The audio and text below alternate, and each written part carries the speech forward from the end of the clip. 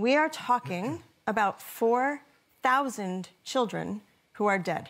And if I may be very clear, those are the most unpleasant deaths that these children could have died. They're being crushed in their homes, they're losing their limbs, they're undergoing surgery without anesthetics.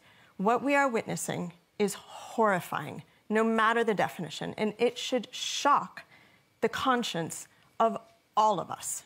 You know, we are doctors in our nature, and what you are asking us to do with a humanitarian pause is to bring in the equipment necessary to stitch people up and repair them, and then to start the bombing again, and for us to then fix them.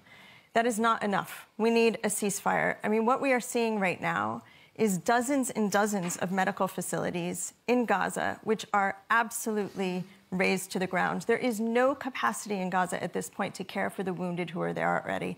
There are 3,500 beds in Gaza. Most of them are not available to patients at this point, and there are 10,000 plus wounded.